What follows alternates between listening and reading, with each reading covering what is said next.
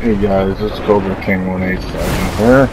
I just want to get on here and show you guys an issue that I've been having for the last 3 weeks, where it doesn't matter. I've port forwarded, I've reset my system, I've reset my modem, I've called PlayStation and called my internet provider. Nobody can call Bungie because they don't have a phone number. But I've been having a lot of issues with the weasel and the caterpillar error codes for the last 3 weeks. And here you can see I'm getting it contacting Destiny servers, so I just stopped moving because it doesn't matter. I'm not going to be able to finish this strike, and this is the biggest issue. Is I'm only doing a strike, and it's literally nothing really important. But how can I be able to do anything properly with this happening to me? If anybody can help me out, it would be much appreciated. Or even tell me how to get in hold with somebody from Bungie to actually talk to an actual person instead of just emails and going on Bungie.net, because like I said, I've done everything. I've port forwarded my system, my modem, I've reset my modem, I've reset my system like it tells me to, but nothing seems to even matter. It just doesn't get fixed. I can't play trials, I can't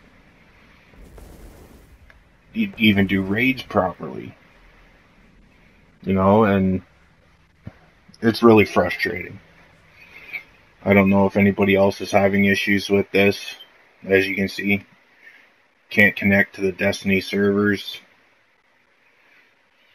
And like I said, this has only happened for 3 weeks. And I've been playing Destiny since day 2 because I didn't have the money to get it on day 1. But this is the first time this has happened to me. I got kicked out of the game 3 days ago, 6 times in 1 hour. So, it's really frustrating to have to deal with this. I don't know if anybody else is having issues. So you leave a comment if you wouldn't mind. And let me know if you figure it out. Very much appreciated. Sorry for the length of the video. It's